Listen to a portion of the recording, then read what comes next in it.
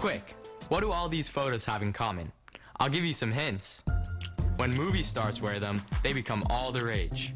You'll see them on musical performers, whether on or off stage. Astronauts take them into space. On our military, they never look out of place. They help athletes keep their eyes on the ball. Even presidents wear them, you might recall. Yup, we're talking about sunglasses. They've been around far longer than you might think. Prehistoric people in the Arctic Circle made an early form of protection from the sun by cutting slits into animal bone.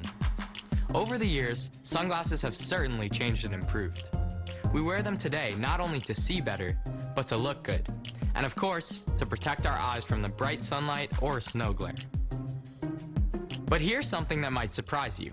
Wearing the wrong type of sunglasses can actually harm your eyes. It's really important to get sunglasses with the proper UV protection. All right, so let's check your vision now, okay? Okay, so.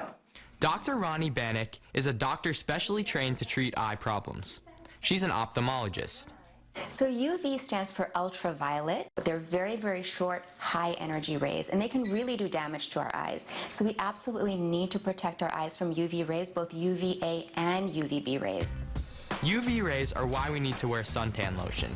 The lotion protects our skin from the sun's harmful rays. And that's why you should wear shades that have UV protection built in. Sunglasses that don't have 100% UV protection may put you at a greater risk for eye problems than not wearing any sunglasses at all. So if you wear sunglasses that are dark but don't have UV protection, that will cause your pupil to get very wide, and it'll actually let in more harmful rays. You're actually potentially doing more harm to your eyes than good. But don't confuse glasses that say they're polarized with glasses that protect from UV. So it's really important to make that distinction. So UV is not the same as polarized. Polarized lenses basically cut the glare. If you're in bright sunlight, for example, if you're on the water and there's a lot of sun coming off the water, or if you're skiing, it will definitely cut down the glare, but it's not UV protecting. And of course, you can find sunglasses that have both polarized and UV treated lenses.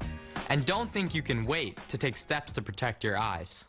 Most people get their UV exposure when they're younger, usually when they're kids and teenagers, so that's really a critical time to protect your eyes. So start early, wear those 100% UV blocking sunglasses. We're not sure just how early superstar Elton John began wearing sunglasses, but we do know he really loves his shades. In fact, the man who sings "Don't Let the Sun Go Down on Me" reportedly owns more than 250,000 pairs. If Elton wore a different pair a day, he wouldn't have to worry about the sun going down or up for 684 years. As long as all those sunglasses have good UV protection, of course. For Teen Kids News, I'm Benjamin.